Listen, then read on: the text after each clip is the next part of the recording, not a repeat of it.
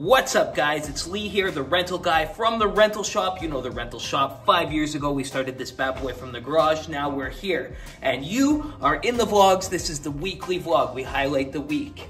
How has this week been? Well, I'll highlight it for you. It's been good, bad, ugly, all of it. All right, let's talk about having a million problems and learning how to deal with them. We've had website outages, which have severely dropped our profit this week. We have had injuries. I injured my hand quite nicely. We've done great successful tent setups. The wind's been crazy. There's 85-kilometer gusts right now at a big tent setup that I have going on. Let's talk about profits. Let's talk about all of it. Let's get into it.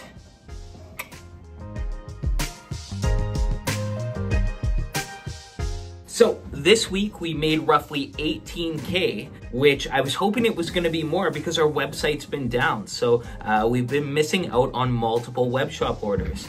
It's been down for 4 or 5 days now. And in that range of time, usually through the weekend, we have 7-8 orders. Basing it on the weekend before, because it's the same general summertime, we've probably missed out on $3,000 to $4,000 in online web shop bookings. Which really hurts me, but I'm trying my best to get the website up and running. It may mean Monday that more phone calls come. People that were going to book through the weekend might just be calling us on Monday, but I don't know, because it just alarms me that those web shop bookings aren't coming in. Anyways, we made 18K this week, and we have 30 orders currently going out.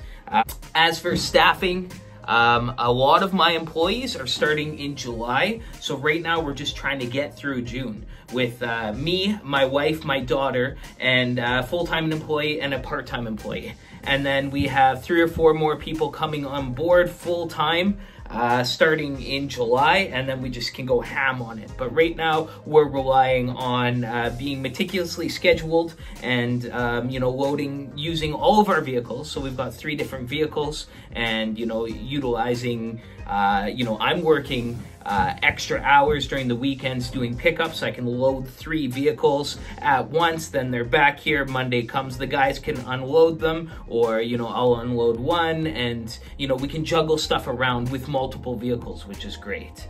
There's been lots of weird customers. You know, they never read the emails, they show up at the wrong time, in spite of us giving multiple messages to them, but that's okay. That's just with it. What I have to tell myself is we're in busy season. Don't cry about it. This is what we enjoy. So I have to find ways to enjoy it, because I mean, with all this bad that's come this week, you know, hurting myself, the website down, there's plenty of good that comes with it. I mean, we're a great company. We're still making lots of profit. The vehicles are all currently running right now. You know, what more can you ask for? And I've got you great followers. So, on the order for today, I'm just picking up this running event that we did, some pop-up tents, some tables and chairs. The nice thing is that one guy can get more work done because of trucks, right? So I can load this up, I can take it back to the shop, but I don't have to unload it. I can have the guys unload it when they're working on Monday. That way I can take the other truck and go pick up the walls that I need to pick up for a tent install, and no unloading needed. Multiple trucks is multiple solutions. All right, let's talk about having a million problems and learning how to deal with them. So yes, owning a business is great, making money is great, but bigger problems come and more problems. But you know, you see yourself with more green lights than red lights. A red light is a hiccup, a green light is it's go time, life is great. This last week I smashed my hand up, it's all bandaged up. We got the van stuck with the skid steer on the back. We had to get towed out. That cost us a tow and a whole day's worth of time. There was rude customers, and other than that, it was pretty dang good. Oh, and the website went down, and it's still down. It's terrible, but all we can do is look up, right? Also, I'm short-staffed, right now till July because majority of my people can't start till July. So I'm working through the weekends to execute this. However, it's great exercise for me, and I earn my days off, and I save money on labor. Plus sides and negative sides to everything. So you got to kind of take the good with the bad, because there's always going to be some bad. You know, we're in the business of solving problems for people, and our own problems seem to arise during that, and it's just how we deal with these problems. So I should be heading home right now, be done for the day. However, there's 70-kilometer winds expected for tomorrow, and I know that the client won't even be on site at the tent, and so they'll probably have the tent walls open, and these 70-kilometer winds are going to blow them all around and bend some hooks. So I'm going out there and I'm taking all the tent walls down just to alleviate this problem.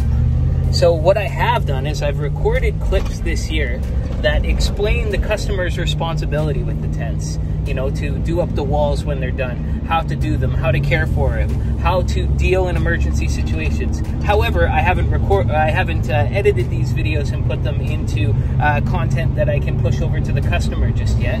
So going down to take down some walls.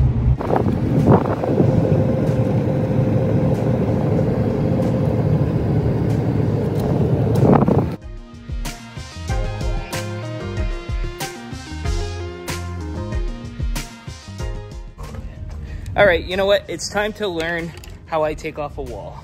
So with my walls here, they unbuckle. So they unbuckle here. You unbuckle it from the pole. These are rod tension walls. They have a rod in them, and they're absolutely fantastic for a quick takedown. Okay, so takedown is very simple because they slide on the cross wire here. You see how there's a tag on the outside here, and it labels what size the wall is. This is an 8x15 wall, so we want to make sure that that tag is on the outside when we roll it up, so that when we're picking it for an order, we know what size it is. And very simply, just grab a chair or something and grab at your height so that you don't get exhausted right here, and just start twisting. Undo the one, and then you just jump it so it doesn't raise on the ground. It's already disconnected over there. So roll it up. This is how you take a wall off in a minute's time.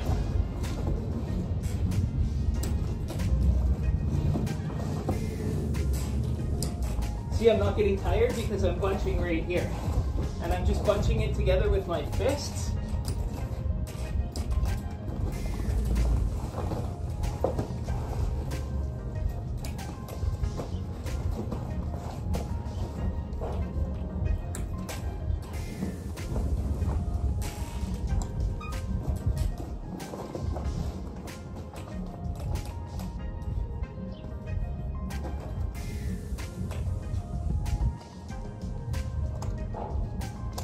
That's how one wall gets taken down. One wall. So again, to stay organized, we've got our deliveries separated on the yellow paper and our pickups separated on the blue paper. So tomorrow when I'm out taking down the tent, I can just hand these over to my main guy, Noah, and he knows what to do. He knows that, oh, okay, the blue sheets, I'll just follow that and I'll go do our pickup.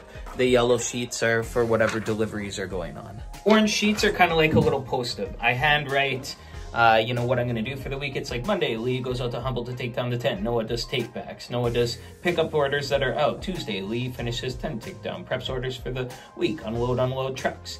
Wednesday, you know, pack this order into the box truck. Thursday, pack this order into the box truck. So this is just kind of like my handwritten syllabus that goes over, you know, where these sheets kind of go so that I can just think of the whole week so I'm not forgetting anything. Anyways, moral of the story for the week is take the good with the bad, because if you're doing business on the whole of things, things will be good if you just keep progressing. That's the vlog for the week. I gotta go. It's Father's Day. I've got dinner. Check out the hat. We'll see you on the next one. If you like this video, press like, watch something else. Let me know in the comments and we'll see you on the next one. As always, you stay classy.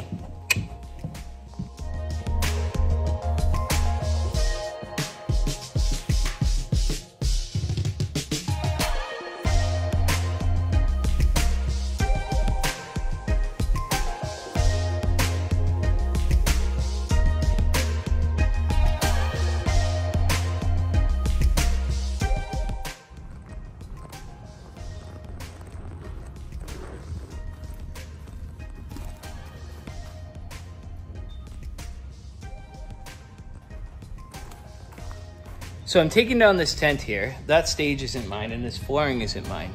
I have used like horse stall mats for subflooring under dance floor, but I never thought about just this straight up subfloor for the whole tent. Of course, you know, this one has like some cedar on the ground or something like that, some mulch. But the horse stall mats, it feels really, really nice.